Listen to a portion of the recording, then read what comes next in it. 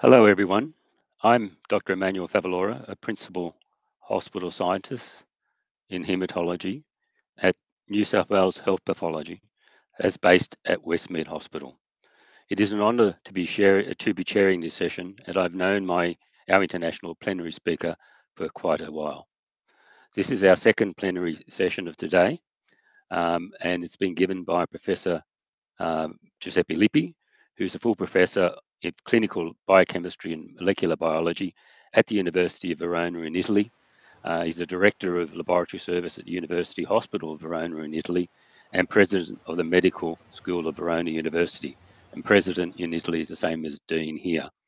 He has published over 2,000 articles in peer-reviewed journals. His total impact factor is a staggering above 14,000, and his H index is 121. He has participated in more than 600 national and international congresses and given more than 300 lectures to national and international meetings. He currently chairs the task force on COVID-19 of the International Federation of Clinical Chemistry and Laboratory Medicine, or the IFCC, and he's here today to talk about COVID-19 beyond virology. I'm very pleased to present to you today Professor Giuseppe Lippi. Over to you, Giuseppe. Thank you so much, Emmanuel. Can you see my slides and can you hear me? We can hear you. I can't see your slides yet, but I think they'll come up in a second. Please tell me when you see my slides.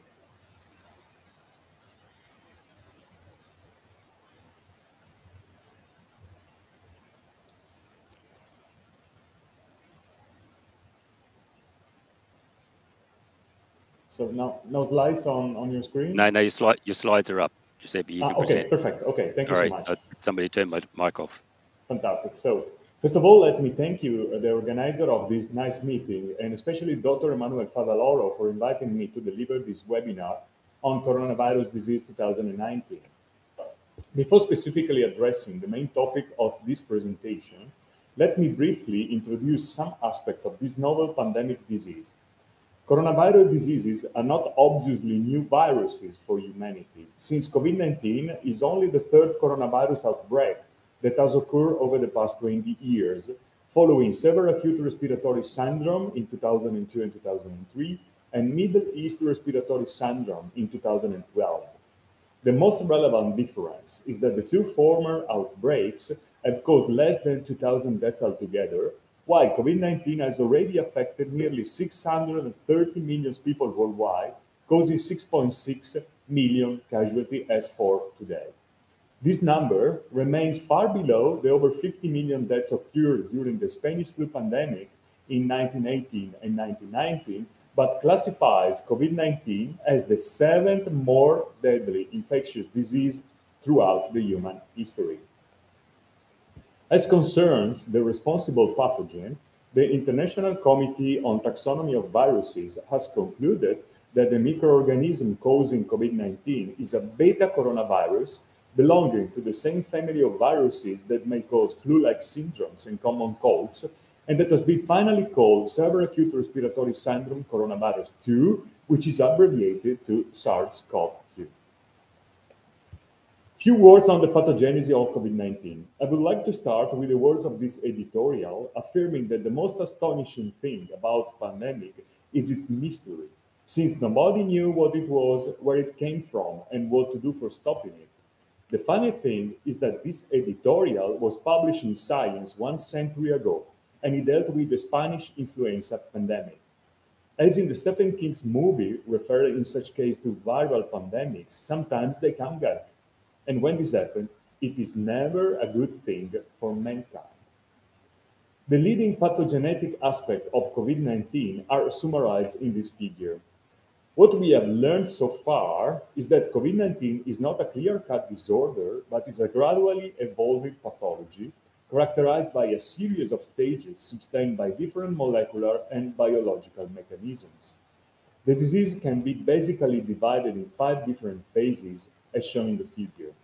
While remain asymptomatic or only mildly symptomatic in the vast majority of subjects, especially with the new Omicron variants, in 30% of patients, especially those who refuse to be vaccinated or are fragile, the illness may progress towards a respiratory phase with a severe form of interstitial pneumonia.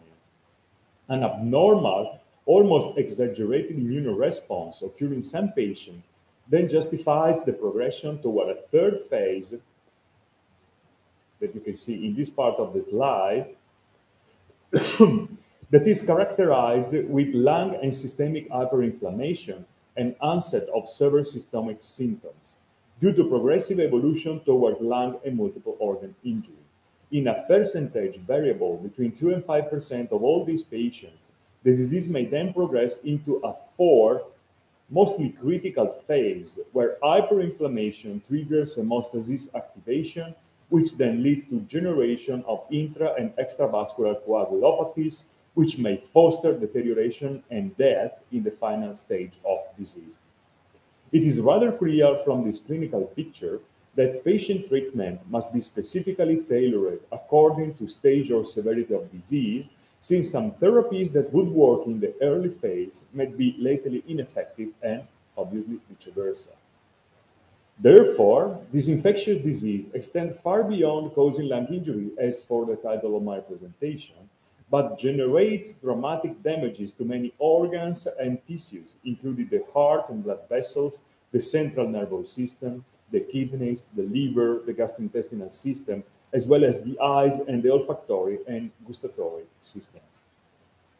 As anticipated in one of the previous slides, the convergence of many pathogenetic mechanisms leading to hemostasis activation and fibrinolysis inhibition translates into a remarkable number of thrombotic episodes.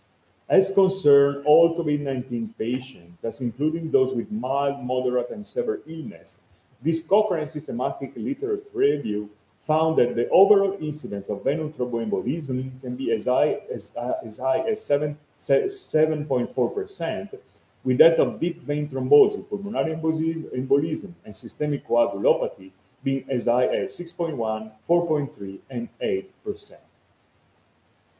Interestingly, in this further analysis, the development of these cardiovascular events was not found to be linear over time, with peaks found between -5 to 7 days from COVID-19 diagnosis. Yet, the risk of pulmonary embolism and deep vein thrombosis remained considerably high up to 2 months after recovery, as you will see in this part of the slide. It is also important to highlight that the increased burden of pulmonary thrombosis in patients with SARS-CoV-2 infection is attributable to a notable extent of in situ thrombosis, as clearly shown in this investigation, where 70% of all patients with COVID-19 had only thrombosis evidences in segmental or subsegmental arteries. The evidence that in situ pulmonary thrombosis may be the hallmark of COVID-19, as well as probably many other infectious diseases like Ebola, has also emerged from this Italian study, where it was confirmed that the caliber of pulmonary segmental and subsegmental vessels is enlarged in patients with COVID-19.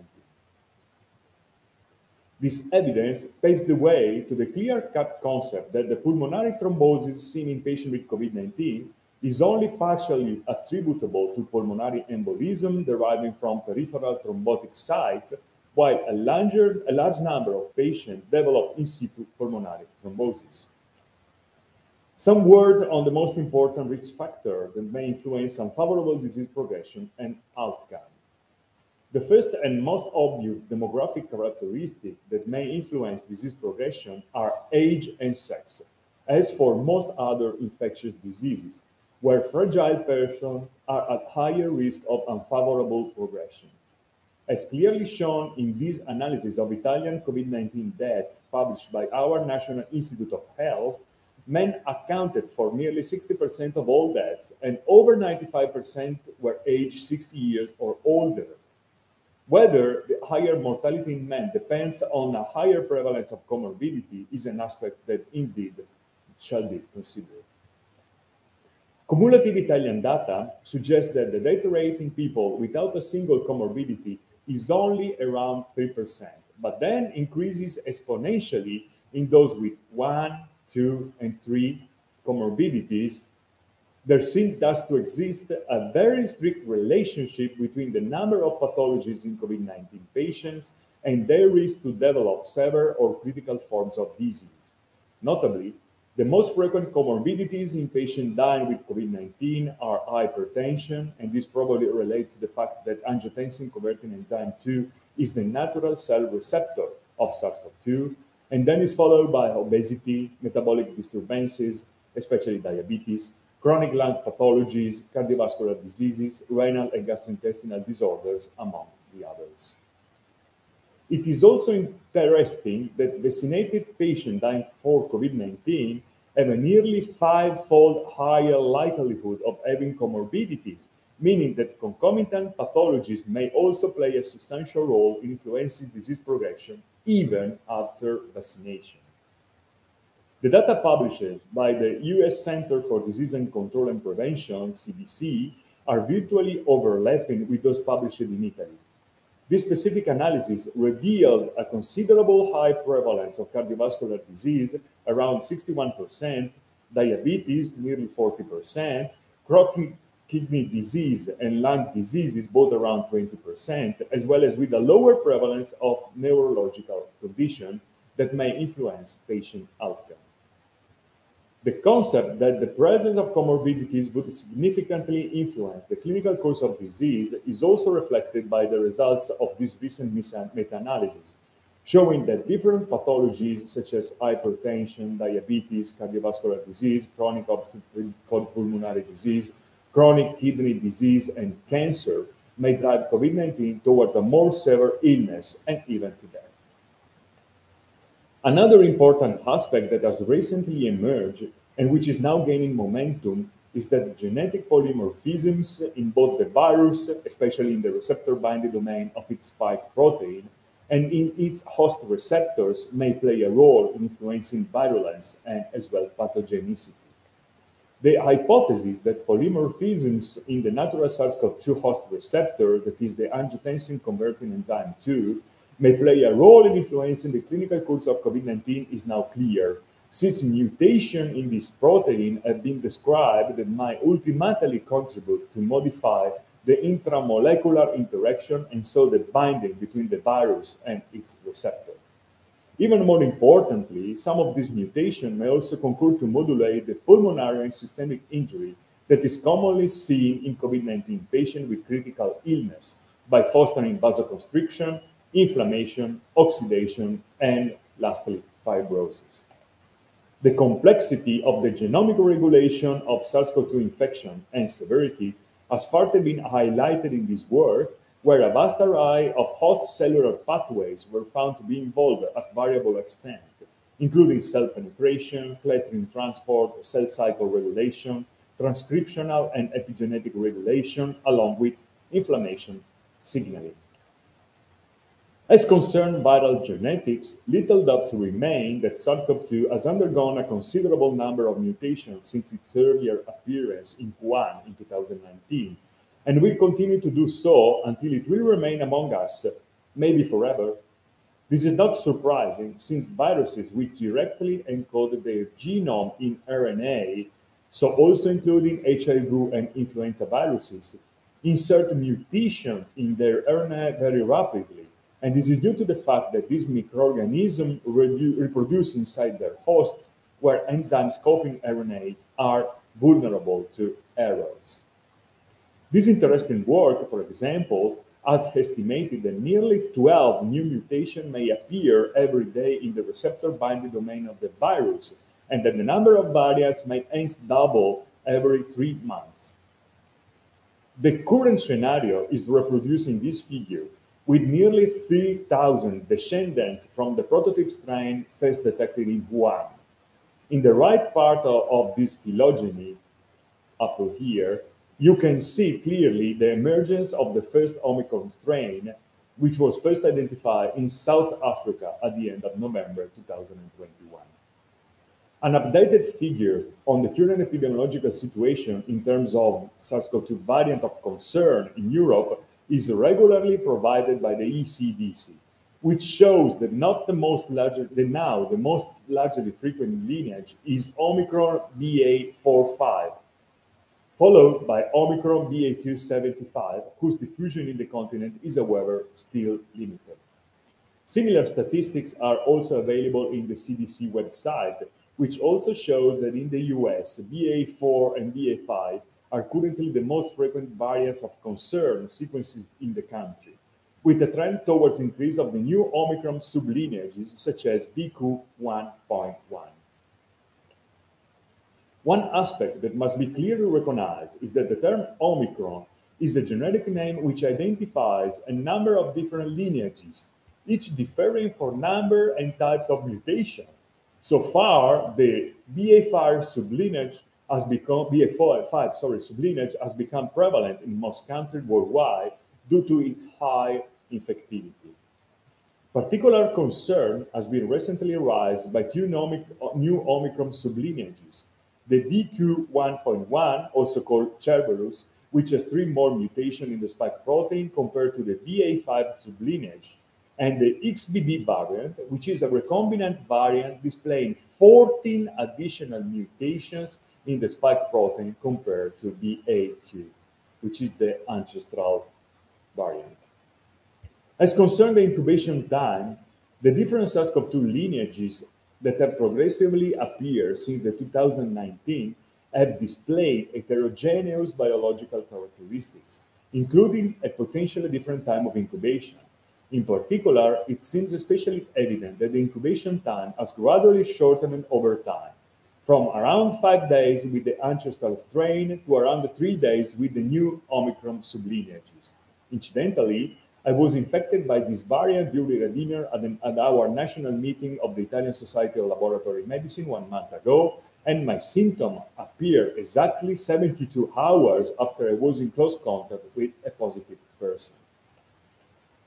In line with a number of other concomitant reports, we have found that infection by Omicron are more frequently associated with upper respiratory symptoms, mirroring those of common cold and flu, accompanied by a considerable lower number of cases of shortness of breath, which could hence suggest that a less severe involvement of the lower respiratory tract may occur in patients with Omicron infection.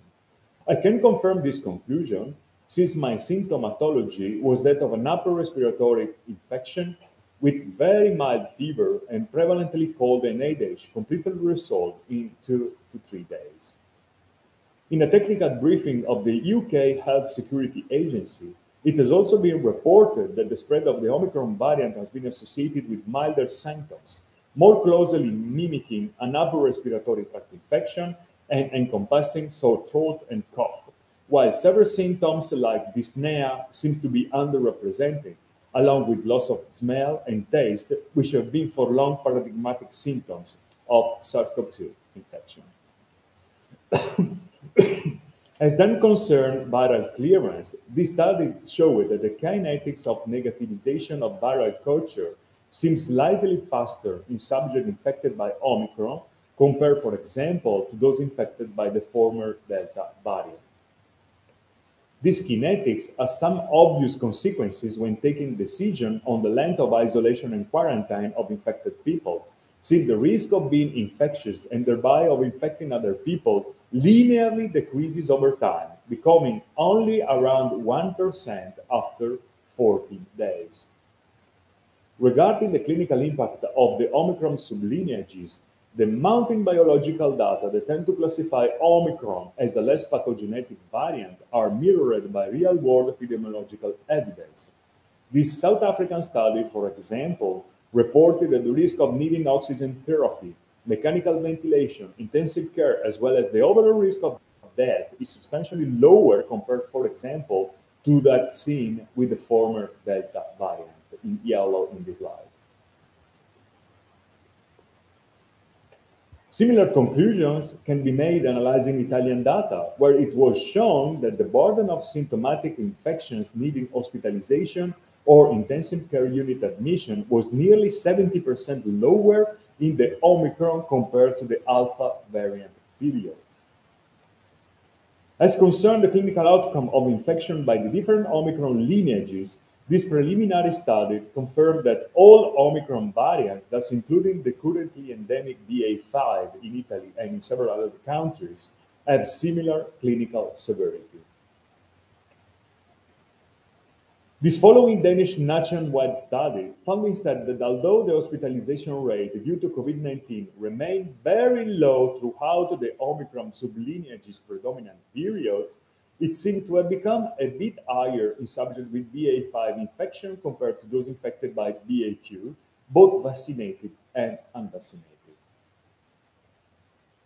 An important aspect that needs to be highlighted is that the lower pathogenicity of the Omicron variants is compounded by a considerable increase of evasion from the immunoresponse of people vaccinated with the original vaccine formulations or infected by previous variants.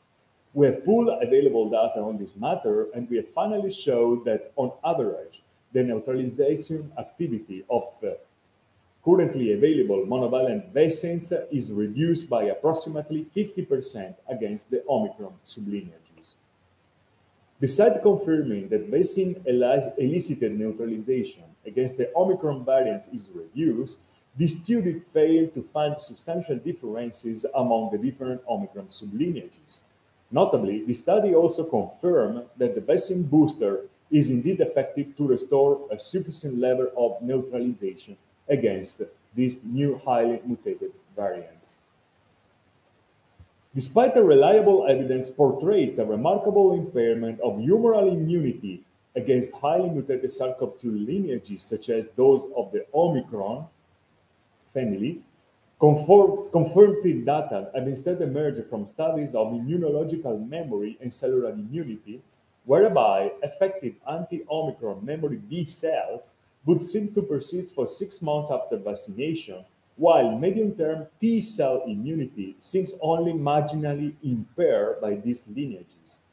This would ultimately contribute to explain why people may be frequently reinfected by highly mutated SARS-CoV-2 variant strains like Omicron, and this is probably due to impaired antibodies-mediated neutralization, but tend to only develop mild symptoms, since cellular immunity is almost completely preserved.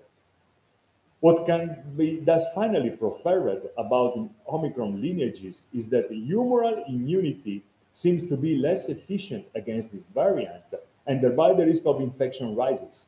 However, cellular immunity still works very properly, so that you will get the infection, but you are unlikely to become severely ill. A few words on the new bivalent COVID-19 vaccine that are now being administered throughout the world, as well in my country. The results of this phase 2-3 trial with the Pfizer-BioNTech bivalent BA.4/5 formulation are summarized in the figure, showing that this reformulated vaccine enhances neutralization against all Omicron strains compared to the original monovalent vaccine, and specifically, neutralization seems to be increased by nearly 3-fold versus the BA.4/5 lineages. Almost identical evidence has emerged from this phase 2 trial based on similar bivalent Moderna vaccine, which displays up to 3-fold higher neutralization of the Omicron BA.4/5 variant compared to the previous monovalent formulation. As then concerned the role of laboratory medicine in stratifying the risk of developing severe disease or dying for SARS-CoV-2 infection, several lines of evidence now attest that a number of laboratory tests provide an essential contribution to the clinical decision-making and to the therapeutic monitoring of COVID-19, thus reaffirming the virtually irreplaceable role played by in vitro diagnostic testing in modern science and medicine. In this comprehensive earlier meta-analysis, for example, we have examined some basic laboratory tests that may provide clinically important information in the process of risk stratification of patients with COVID-19. Among others, progression towards severe disease was found to be associated with higher values of hematological tests, such as total leukocytes and neutrophils, higher concentration of tissue injury biomarkers, such as aminotransferases, total bilirubin, urea and creatinine, creatinine kinase, lactate dehydrogenase, myoglobin, and creatine kinase isoenzyme MB. with increased values of hemostasis tests such as prothrombin time and D-dimer, but also with higher values of many inflammatory biomarkers such as the erythrocyte sedimentation rate, C-reactive protein, ferritin, and various interleukins such as IL-6 and procalcitonin. Unfavorable disease progression has also been associated with lymphopenia, eosinopenia, thrombocytopenia, and anemia, as well as with lower values of albumin. The important evidence garnered so far from this and other subsequent meta-analyses has persuaded us to suggest a tentative minimal laboratory testing panel which may be helpful to manage COVID-19 and which is now actually routinely used in many hospitals, including mine in Verona. One final aspect that needs to be addressed is the risk of developing medium and long-term consequences after recovering from COVID-19. Although it may be still early to draw definitive conclusions on this matter, preliminary evidence is seemingly demonstrating that the physiological and physical impact of SARS-CoV-2 infection may be relevant after recovery, affecting around 1 every 8 patients who had recovered from a SARS-CoV-2 acute infection. The complex of the many and different consequences of COVID-19 on the medium and long term is conventionally known as long COVID. One reliable definition endorsed by a large panel of world experts and also recently by the World Health Organization is that of a condition that develops usually 3 months after the onset of a previous history of confirmed or probable SARS-CoV-2 infection, characterized by persistence of symptoms for not less than 2 months and which may not be justified by an alternative diagnosis. The most frequent symptoms include, but are not limited to, fatigue, dyspnea, and cognitive dysfunction, usually the so-called brain fog, usually causing unfavorable consequences on everyday function. Such symptoms may newly develop after early recovering from acute COVID-19 illness or could either persist from the initial illness. The potential mechanisms underlying this syndrome are multiple and multifaceted, but can typically be classified within 3 pathways encompassing immune dysregulation, autoimmunity, and viral persistence or inflammation within the organism. The kaleidoscope of potential health consequences of post-acute COVID-19 by organ system has been brilliantly summarized in these 2 articles, from which it can be acknowledged that side effects would not only be limited to the lung, but will involve a large number of organs and tissues, thus assuming the clinical phenotype of a clear extrapulmonary systemic long-term disorder. In this study, which assessed the persistence of COVID-19 disturbances after nearly 2 years, thus probably representing the longest follow-up study ever published so far, the prevalence of symptoms of long COVID was 38%, more frequently represented by fatigue, smell and taste disturbances, along with concentration and consciousness impairment.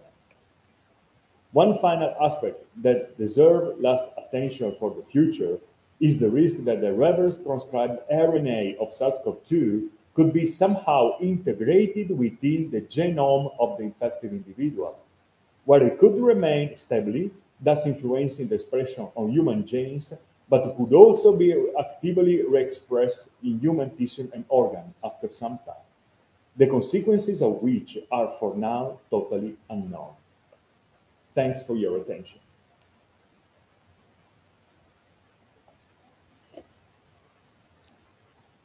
Thank you, Giuseppe, for actually a shorter talk than we were expecting, but that's fine. We've got lots of time for questions. So if anybody wishes to have questions or pose some questions, please put them in your chat box or in the question and answer box. In the interim, I'm happy to ask a few questions and progress the discussion. So one of the first questions that I have is that although COVID-19 or SARS-2 infection CoV-2 infection is a viral disease, it's now clear that COVID-19 is primarily a prothrombotic disorder, as well as obviously high inflammatory state. And even the symptomology around the infected lungs leading to breathing issues or bleeding problems is likely at least partially thrombosis driven. Thus, it's clear that in these patients, anticoagulation therapy will play a role in treating or managing patients. And here, I think most of the data suggests that heparin plays the major role. And heparin is one of those parenteral agents that are given typically by injection. But there is much confusion and debate around which heparin to use and the strength and duration of heparin treatment. Can you provide a few comments around that, Giuseppe? Yes, I forgot to mention during my introduction that COVID-19 is probably the best example that we have had so far of a disease that needs a personalized approach. I mean, there are a lot of words on personalized or precision medicine, but probably nothing like COVID-19 is the perfect target of personalized medicine.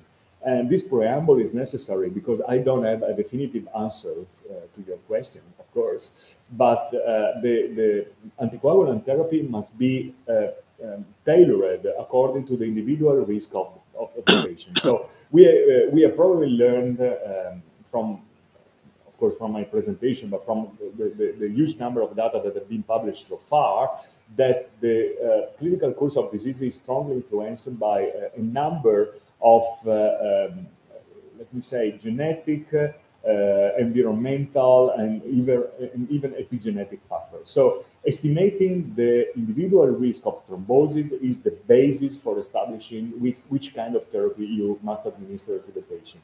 That said, we can roughly cluster the patient according to three categories of risk.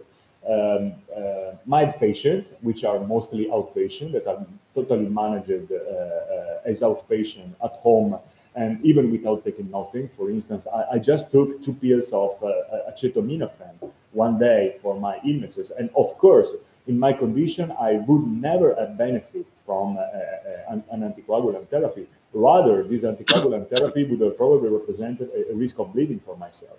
So a patient managed at home with mild therapy do not need any kind of anticoagulant therapy. Then the situation changes when the patient becomes an inpatient and needs to be hospitalized. And in such case, we can distinguish between the patient that need an aggressive therapy, and most of these patients are admitted to the intensive care unit. And I would remember that intensive care unit admission is now rarely caused by the lung involvement, but rather, as you correctly said before in your introduction, is most likely triggered by the thromboinflammation that occurs after the acute infection. So in this case, which is the extreme condition, patient needed really an urgent care, this patient would probably benefit from prophylactic or therapeutic anticoagulation. Prophylactic if they don't have evidence so far of an acute thrombosis, and then the anticoagulant therapy must shift towards prophylactic regimen as soon as some evidence of thrombosis in situ pulmonary thrombosis rather than deep vein thrombosis or arterial thrombosis will emerge. The main doubts that remain is that about patients that are hospitalized but that don't need urgent care. In this patient, there has been a huge debate about using prophylactic or therapeutic anticoagulation. Probably, as I said before, the best approach is individualizing the risk. I mean, a patient in overweight with cancer, hypertension, and maybe diabetes would probably benefit from a more aggressive anticoagulant therapy rather than a normal body weight patient who has no comorbidity, who will probably benefit from prophylactic therapy or even no therapy, depending on the fact that he can move or not move from the bed. And this probably is the first answer to your question. Then about the type of heparin that can be administered. even here, we have some controversial evidence. The final impression that we got from the scientific literature is that low molecular weight heparin is probably the treatment of choice for anticoagulating this type of patients. Even though I didn't send you the article because I just read it this morning when I woke up at 4:30. There has been a very interesting trial published with apixaban, which is a direct oral anticoagulants, which clinical performance were actually identical to those of low molecular weight heparin, but without the risk, but with a lower risk of bleeding. So probably in the future, the use of low molecular weight heparin may be somehow replaced by direct oral anticoagulants that we know are more comfortable for the patient and sometimes even more comfortable to be used by the clinicians.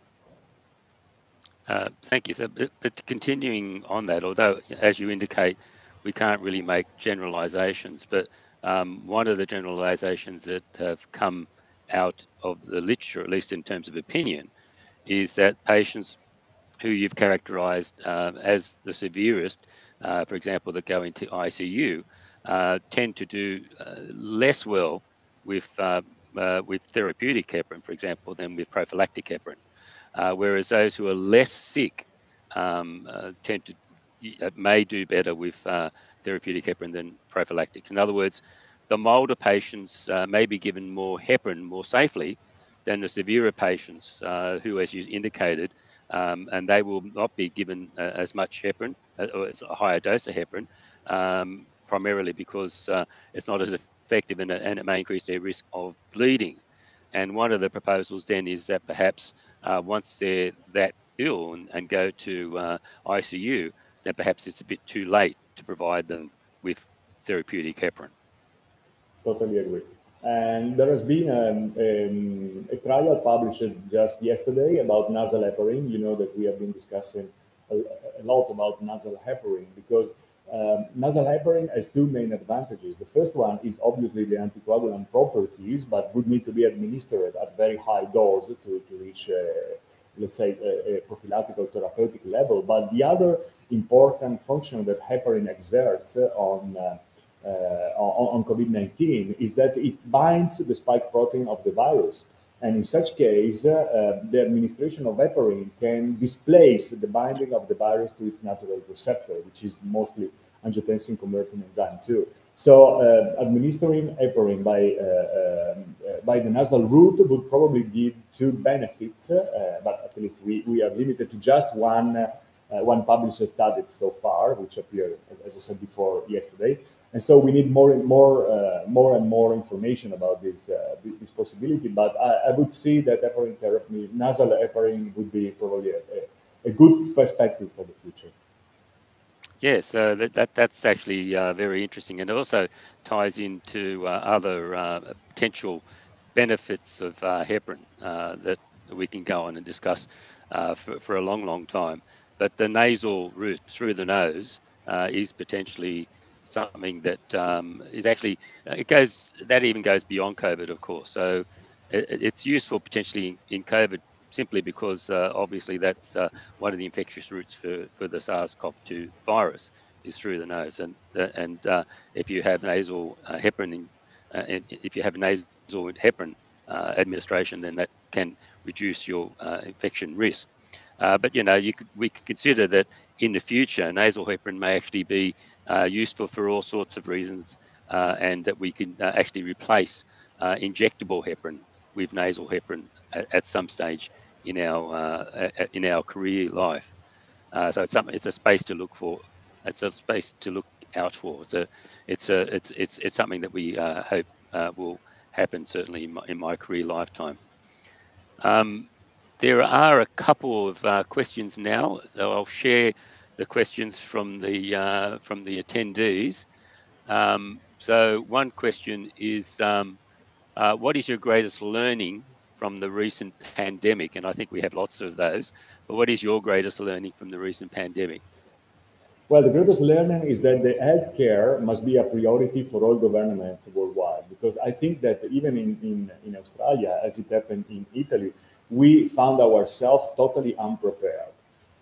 Especially because we had a huge number of tests to be performed, and I'm not talking only about microbiology testing, which means a diagnosis of an acute SARS-CoV-2 infection, but in one of the two hospitals in Verona, the acute disease hospital, we had as many as 300 patients concomitantly admitted during November 2020, and that disrupted not only the organization of the hospital. I remember that the second hospital of Verona has 1,000 beds, which means that 30% of the beds were actually occupied by COVID-19 patients. But we also had a tremendous pressure of testing, of urgent testing in my laboratory. For instance, we had the need to perform a huge number of D-dimers, a huge number of hematological testing, of troponin for these patients that were mostly critical during the,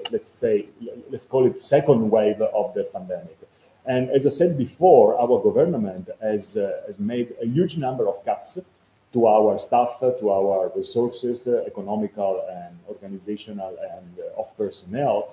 And when we needed to face this drama, we didn't have really the instruments, the tools to face it properly. So if I have to choose one lesson that we must learn, is that we must be proactive. I mean, we always need to have a plan B.